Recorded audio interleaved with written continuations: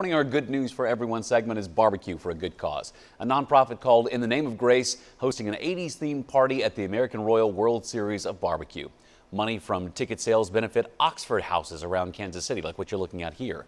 These houses are places for recovering addicts to find their footing as they begin a journey to sobriety. Organizers will use money to open more of these across Missouri. If we increase the need tenfold, we still wouldn't have enough. There's somewhere between 1,000 and 1,400 people coming out of treatment on a regular basis here in the Kansas City metro area that need a place to go immediately. So tonight's party is called Your Royal Grace. It begins at 6 o'clock. Tickets include all-you-can-eat barbecue, and that's enough for me. You are still available for $150, by the way, and supports that great cause. You can find a link if you'd like to buy tickets at kshb.com. We want to tell more stories like this, let you know about more good things happening. So please help us do that. Tell us about the good things you see or that you know are happening. Post on social media, use the hashtag GoodNews41 so we can find it and share it with a larger audience. Still to come at 5:17 this morning, the latest on how the federal government is responding to those affected by Hurricane Ian. A third landfall of Hurricane Ian expected later this afternoon. I've got a track of it, as well as the warmer weather this weekend in Kansas City. Speaking of this weekend at 5:22, Deja Jones taking us on a one-tank trip to an immersive lantern festival at the Kansas City Zoo.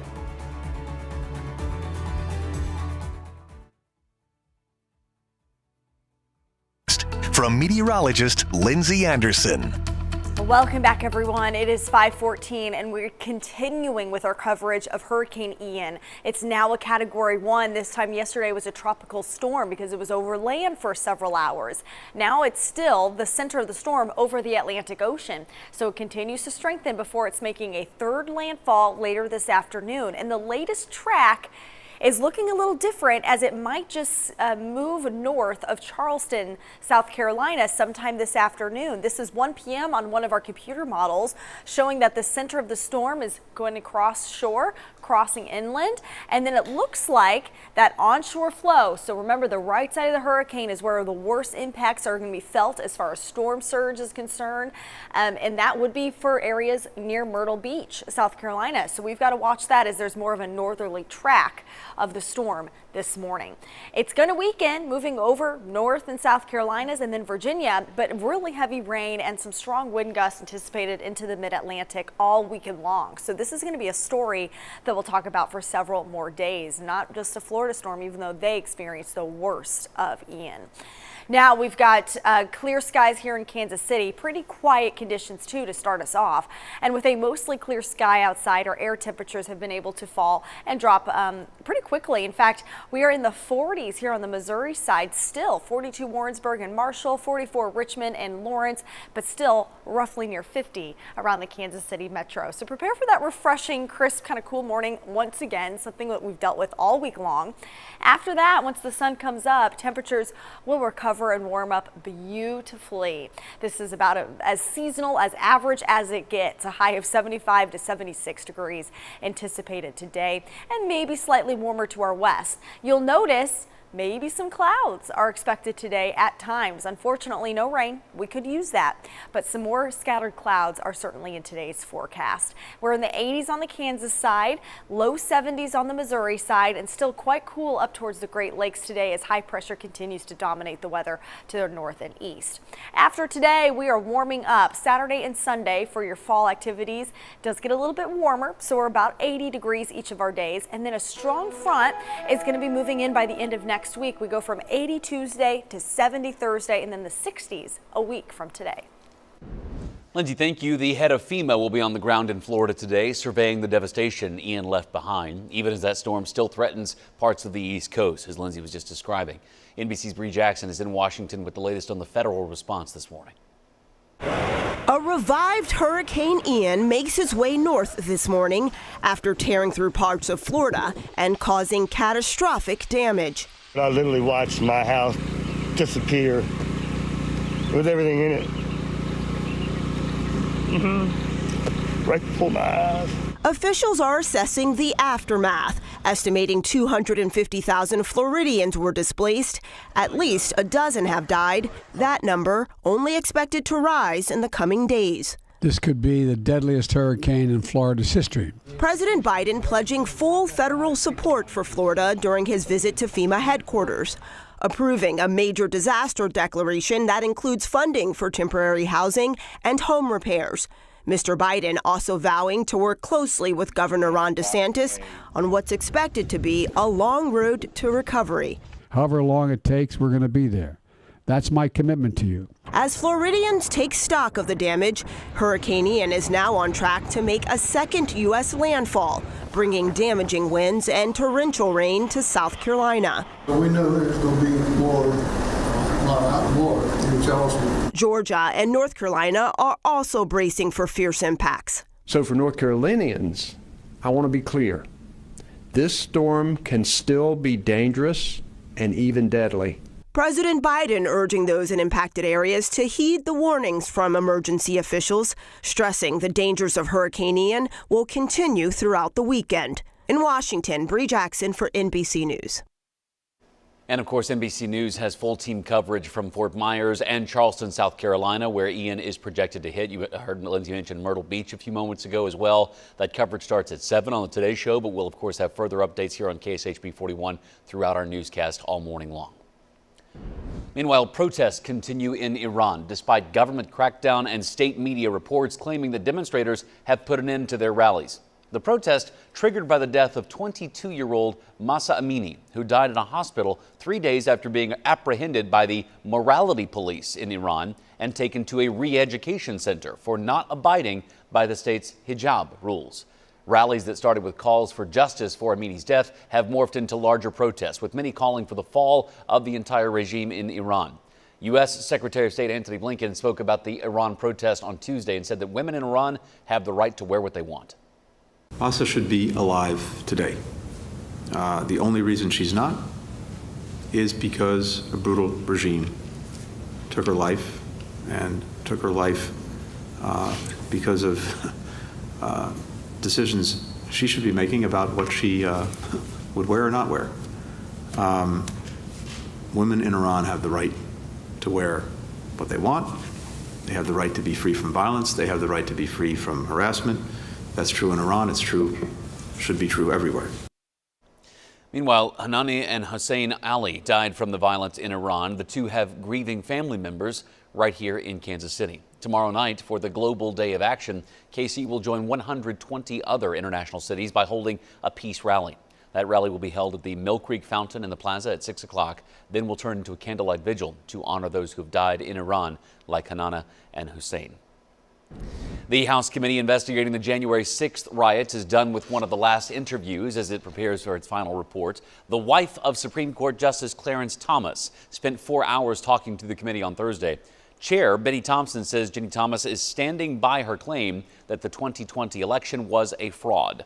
Her attorney says she told the committee her minimal and mainstream activity focused on ensuring that reports of fraud were investigated. This week's public hearing was canceled because of Hurricane Ian.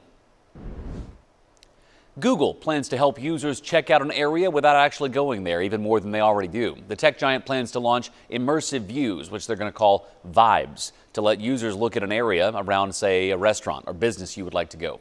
It also provides information on how busy a business might be at a certain time, and even more than it already does. This new feature was created using artificial intelligence, as well as 20 million reviews, photos, and videos.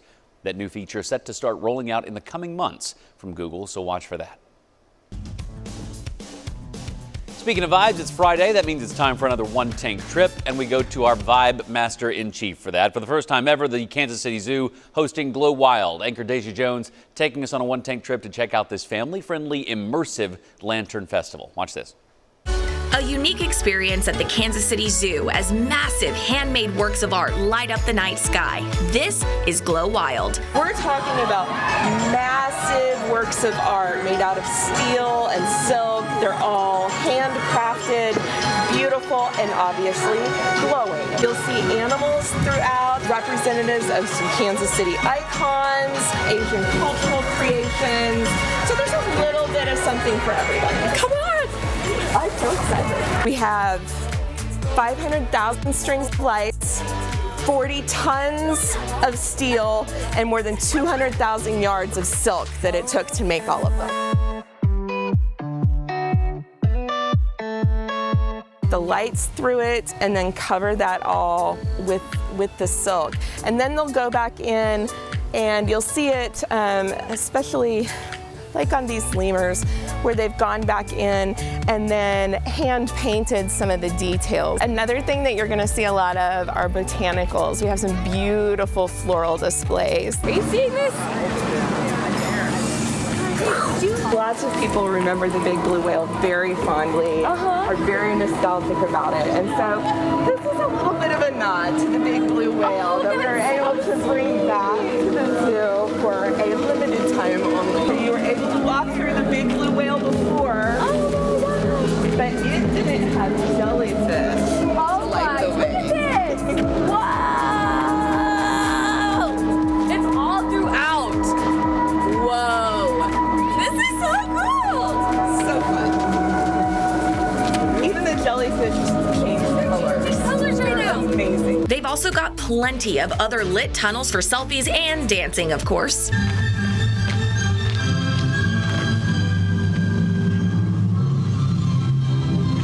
Some of the lanterns even come to life. Oh my gosh, it's moving!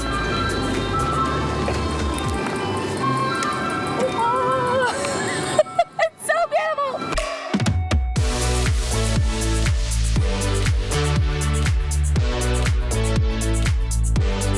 We are to the Kansas City Icon section. Oh, look at this! Kansas City City Market! We're really here. We're at City Market, guys. Oh, this is so cool. It looks a tiny bit different. They also have live Chinese acrobatic performances that you can check out.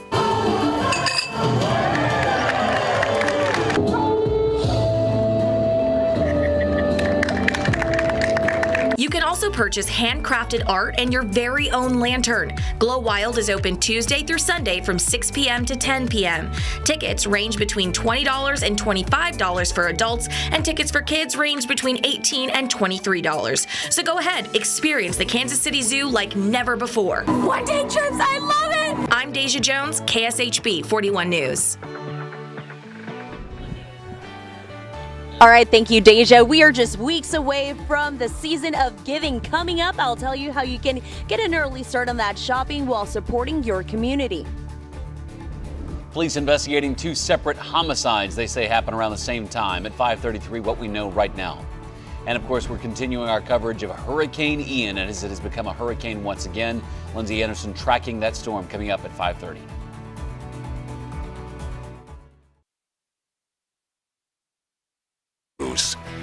Almost 5:30 this morning and a live look from Charleston, South Carolina. Hurricane Ian expected to make landfall this afternoon in that state as the storm is regaining strength after devastating so much of Florida earlier in the week. We keep reminding people this morning, Lindsay Anderson, hurricane, we're saying again. This was a tropical storm this time yesterday, and now we're back to hurricane. Winds at 85 miles per hour and still only moving at 10 miles an hour to the northeast. Right. Okay, so it's a very slow moving but still powerful storm.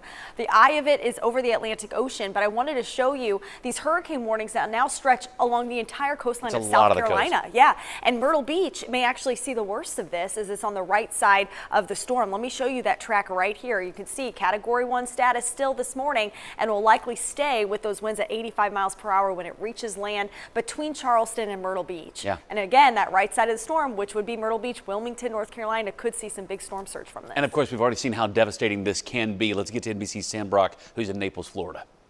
It's quite the contrast to Naples, an area that saw one of the worst storms they have ever seen. Certainly the storm surge broke records as this area right now trying to absorb the psychological and financial damages, but other parts of Florida had it far worse. We are going to look at what's going on right now in Sanibel Island after that causeway collapsed, leaving 6,700 people out there. Now, we don't know how many evacuated. What are officials actually doing right now to save those who are still stranded? And in Fort Myers, 9 hospitals there had to evacuate all of their patients because of lack of access to clean drinking water. We're going to talk much more about the dire situations still developing here in Southwest Florida. It's coming up on Today. God, just awful to look at there. Again, this is Charleston, South Carolina, where locally many organizations are stepping up to help with relief efforts. Heart to Heart International has a team in Florida right now helping to provide medical care. Local Price Choppers also collecting donations to help the American Red Cross here in Kansas City. And we have set up a hurricane relief fund through our company's charitable organization. It's the Scripps Howard Fund. We're going to pull up a QR code, so get your phone ready if you're up watching with us this morning and scan this. We have sister stations in Fort Myers and Tampa that are part of our Scripps network. Our journalists there have seen how devastating this storm is. They're going to work with local groups there to make sure every cent you donate goes to people impacted by the storm. So you can scan this code, or you can text the word storm to 50155, or just go to kshb.com, whatever is easiest for you to donate. We hope you're able to do that. As we watch all these images come in, Lindsay Anderson, it's hard not to feel awful for how people in Florida are already dealing with, and now we're getting ready for another round. So we'll have more of that coming up. Let's talk about locally, because we are continuing to be very blessed here in the Kansas City area with good weather. Yeah, grateful to kind of wake up to the clear skies, quiet conditions. There is a line of clouds and rain that have developed between Omaha and Wichita. That is not going to get to our area, but just something different to share with you on our satellite and radar composite this morning, aside from the clear skies, or vast clear skies from Kansas and Missouri. Your school day planner today may include a little bit more cloud cover at times, but still wonderful. Great afternoon at the end of your school day, mid-70s, and this sets up some really nice conditions for your weekend plans as well. We'll break that down for you next. Lindsay, thank you. Police investigating what they say is a homicide in KCMO. Officers say they responded to the 4600 block, 46th Street around 10:30 last night and found an unresponsive man outside a house. They say EMS declared that man dead at the scene. Detectives now looking for evidence and witnesses. Around the same time last night, officers responded to another shooting in the 6100 block of Tracy Avenue. They say they found a man who'd been shot there, and EMS took him to the hospital where he died.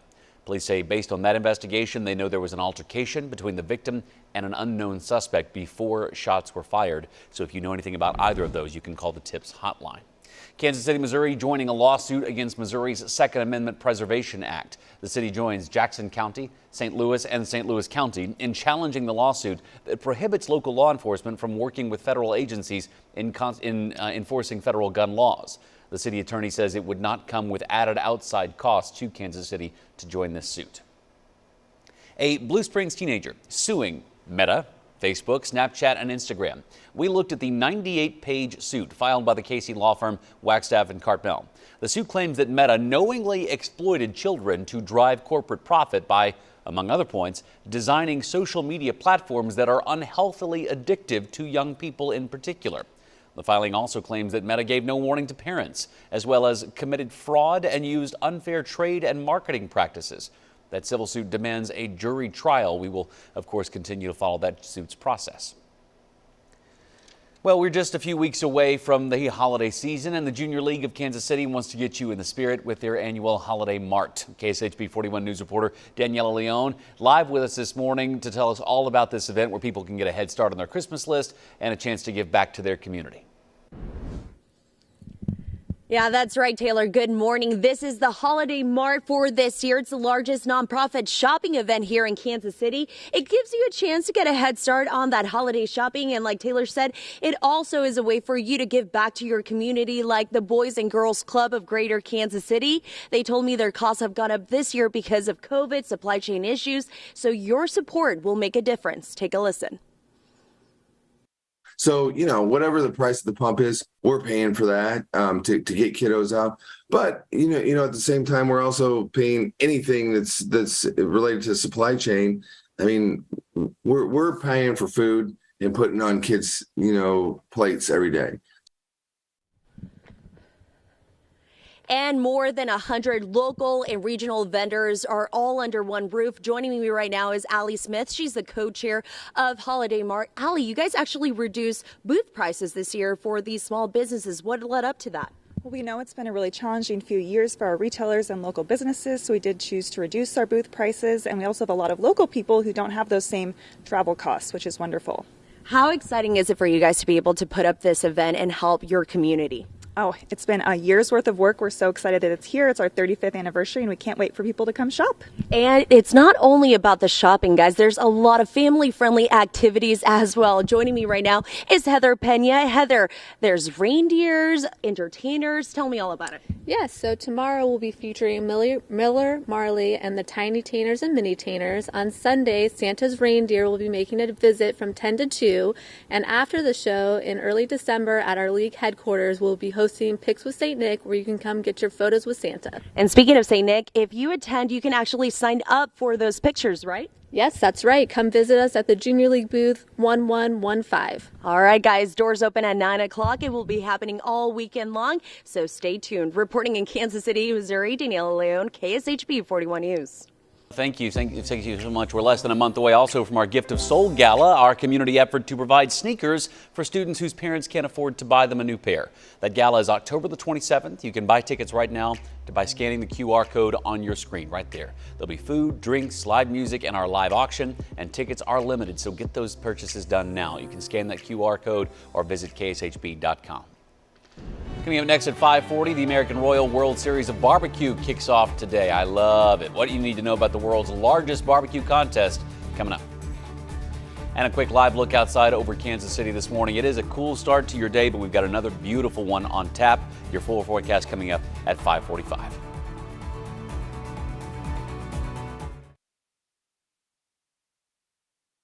Tip for you: do not go near the Kansas Speedway today on an empty stomach. Today is the start of the American Royal World Series of Barbecue. More than 500 competitors from all around the world compete for the title of Grand Champion. Kicks off at 3 with a pit party that will include, of course, live music, backyard games, plenty of food and drinks. Our Ray Daniel will be there for us coming up on KSHB 41 News at 6 a.m. She got the tough assignment today, being surrounded by barbecue. Lindsay, the thing that you and I are holding on to is at least our clothes won't smell like that whenever we're done with it, but she will get to eat what we won't get to eat. It's not the worst thing, though, coming home smelling like barbecue.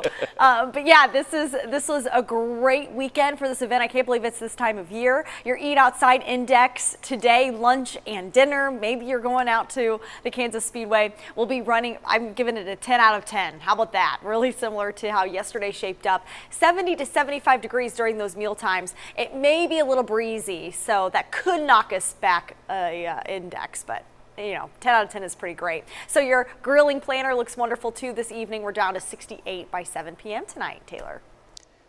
All right, Lindsay, thank you so much. This, hard to tell exactly what we're looking at here, but it's rain on one of the beaches in South Carolina, Folly Beach there, because of Hurricane Ian that is moving in this morning. At 5:49, we're taking a look at the recovery efforts already underway in Florida after this same system blew through.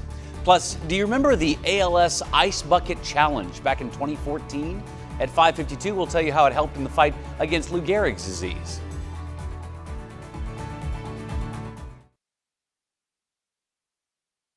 To KSHB 41 News today, some of the top stories we're following for you on your Friday morning. KCPD investigating 2 separate homicides they say happened around the same time. The first happened last night around 10:30 on 46th Street. Officers say when they responded, they found an unresponsive man, and that person died at the scene. Detectives now looking for evidence and witnesses in that case. The second happened in the 6100 block of Tracy Avenue. Police say they found a man who'd been shot there, and EMS took him to the hospital. That's where he died. Officers say based on the investigation of that shooting, an altercation between the victim and an unknown suspect happened earlier in the night. 2 people out of a home after a house fire this morning as well. KCFD says it happened near Northwest Prairie View Road and Northwest 62nd Street. Firefighters say no one was hurt, but 2 cats are unaccounted for so far. The cause of that fire is still unclear.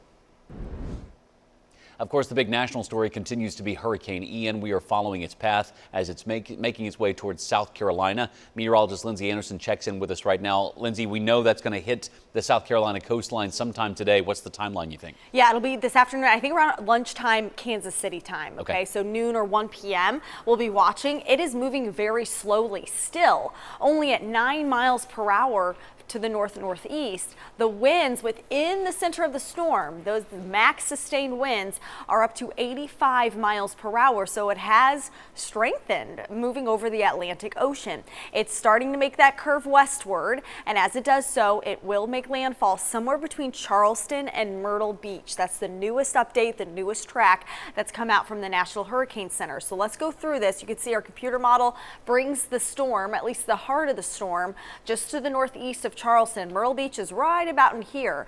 Usually the right side of the hurricane is where the worst part of storm surge is, where the high winds are. So that's going to be a big problem for the northeastern coast of South Carolina and possibly into North Carolina.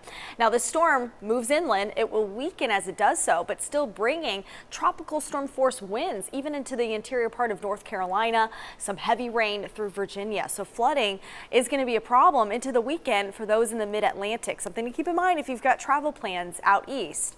If you're staying close to home, no problems here. I mean, it's just a completely different story. Definitely grateful to wake up to such clear and quiet conditions in Kansas City right now. 50 degrees is our current temperature.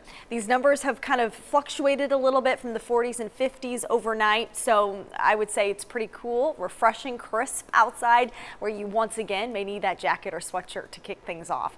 Downtown and Lee Summit both sitting at 51, 44 Lawrence and Maryville, you're sitting at 44. So that dog walking forecast today is going to be beautiful no matter the time you can get out. Lunchtime we're still at 69, and then the afternoon high brings us to about 75 or 76 degrees here in the Kansas City metro. A little bit of a difference today are the cloud cover. I think clouds will start to roll in a little bit more than the previous days this work week. So still mostly sunny, but you may notice that as a big difference. Then if you're going to go apple picking, maybe to any fall activities, to pumpkin farms, things like that, this weekend is really shaping up to be quite nice. 78's your high Saturday and 79 on Sunday. So for the most part, many of us are staying below that 80-degree mark. We are going to see an 80 though next week. I have it on Tuesday with an 80-degree high.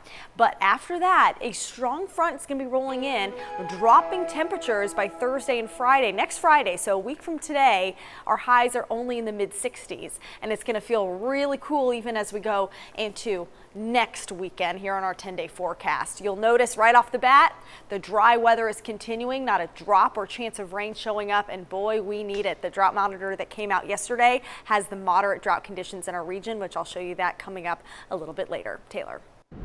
Lindsay, thank you. This gives you an idea of just how quickly this is going to happen today. We're looking live here at Myrtle Beach, South Carolina, which looks relatively calm as we look at the waves, but that storm should make landfall, as Lindsay said, right around lunchtime, our time. The storm has already left an enormous path of destruction across the state of Florida, including